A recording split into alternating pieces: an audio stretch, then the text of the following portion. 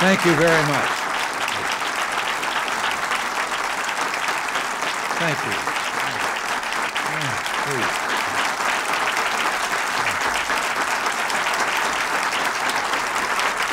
Thank you.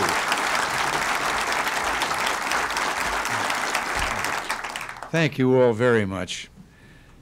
And good afternoon. And I thank you also for honoring us with your visit here today.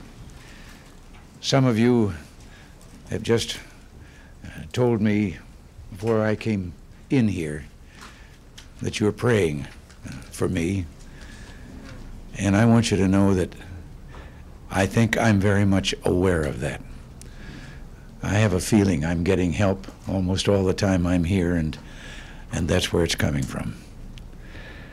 I want you to know in this short time we're together how grateful we are for the good and important work that you are doing. And believe me, if I could assign times by how important meetings are, yours would be a lot longer than it's going to be. It should be the longest. Many of those that I have to have could be a lot shorter. But I can't express strongly enough that what you're doing is important, is necessary, and is right. And as long as I'm president, you and others who stand up for our Judeo-Christian traditions and values will be welcome here because you belong here. Now, of course, if you could help register a few million voters, and I understand you're doing exactly that, then maybe you could send a message of thunder from the grassroots that no one in Washington could ignore. I know that some people in this town seem to delight in pretending that you don't exist. But please listen to me when I say you are not alone. In fact, maybe it's time we let them in on a little secret. We have the majority of the American people, and together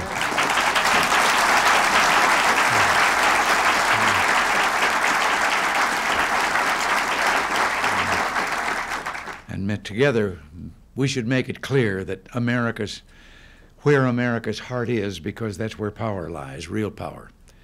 No matter where I go, no greater truth shines through than the one you seek to live by each day. Preserving America must begin with faith in the God who has blessed this land. We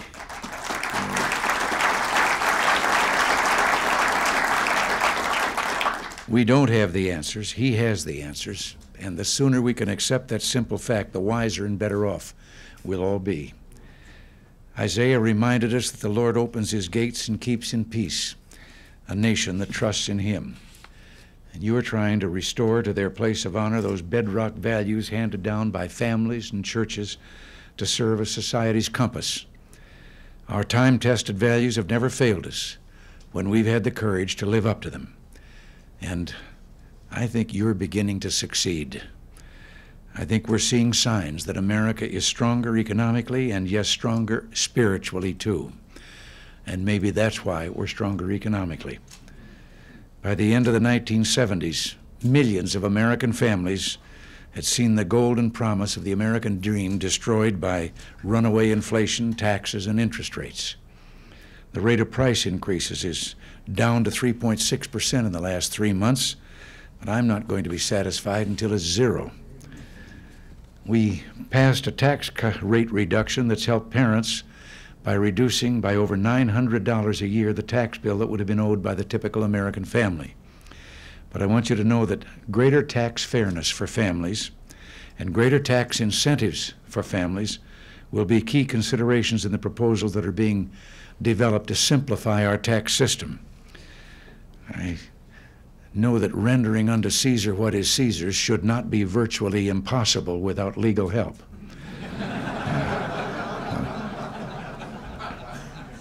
I believe there has been and continues to be a great hunger in America for a moral and spiritual revival. George Gallup Jr. has noticed a strong and welcome trend in his surveys, a burgeoning of interest in religion, a searching, he says, for spiritual moorings, a desire for a deeper understanding of one's faith. Well, we've been seeing signs that Family life is making a comeback. We're remembering that with freedom comes personal and parental responsibility. And we're remembering that it's not enough to wish others well by supporting a more benevolent government. Tolerance, kindness, and love begin at home, in our own lives, in our own families, and in our own communities. And I think all this is beginning to have a profound impact on us as a people, on the character of our nation and on the destiny of America. Crime rates have been dropping. Divorce rates have been dropping. And I assure you that this administration is determined to make all-out war against the evil people who use drugs and pornography to prey on our families and on our loved ones.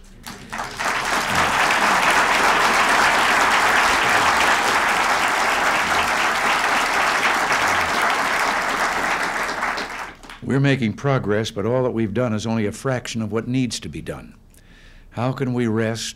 How can we be satisfied knowing that the God who's blessed our land has been expelled from our children's schoolrooms? We cannot and we will not.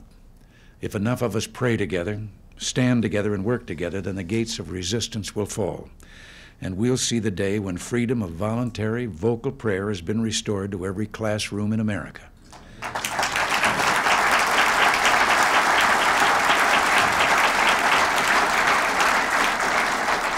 And who knows, if we get God and discipline back in our schools, maybe we can get drugs and violence out.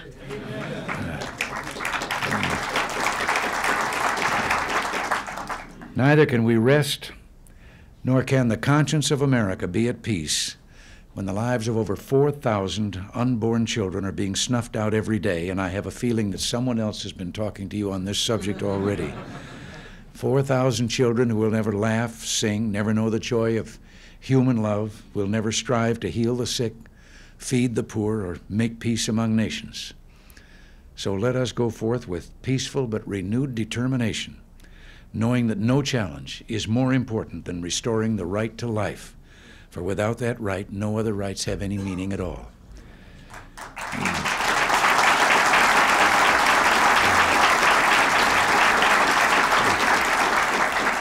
I've been accused of oversimplifying things, but on this particular subject, I wonder if we haven't overlooked a kind of simple answer, that the Constitution already provides this elimination of this manner of killing. There were great hearings before the Congress, before committees, just a couple of years ago, on the matter of abortion and when does life begin. And at the end of all the testimony by all the experts from every side that could be interested in this, including the medical, there was not one shred of evidence introduced that the unborn were not truly living human beings.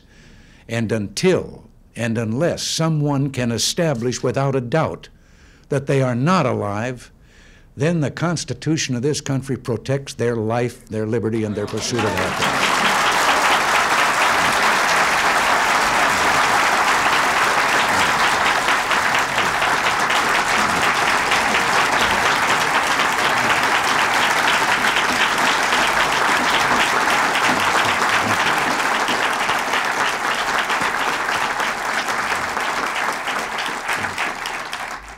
As Joe Louis said on that unforgettable night in a patriotic rally at Madison Square Garden during World War II, the world champion, then a buck private at $54 a month, walked out on the stage. There'd been a lot of talk about our relationship with God during that wartime meeting, but he was the first and only one that put it this way: we'll win because we're on God's side.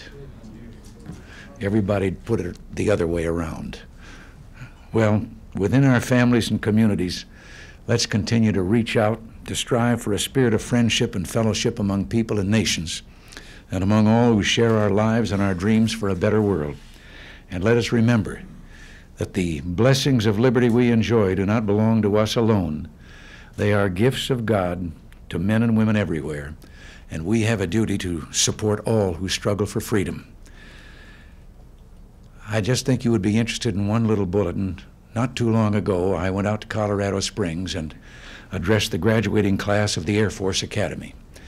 All those cadets, 993 of them, the biggest graduating class in our history. And I stood and shook 993 hands. But what warmed my heart, even though it surprised me somewhat, was the great percentage of them that in the few seconds we had as we were shaking hands went out of their way to tell me something about their belief in God, in prayer, and their dedication to religion. These are going to be the officers in our Air Force, and are already now since their graduation, young men and women of our country. I was overwhelmed, and later I mentioned it to the commanding general, and he said every morning at 6:30 there are 2 religious services every morning, and he says every morning there are anywhere from 600 to 800 cadets in there worshiping.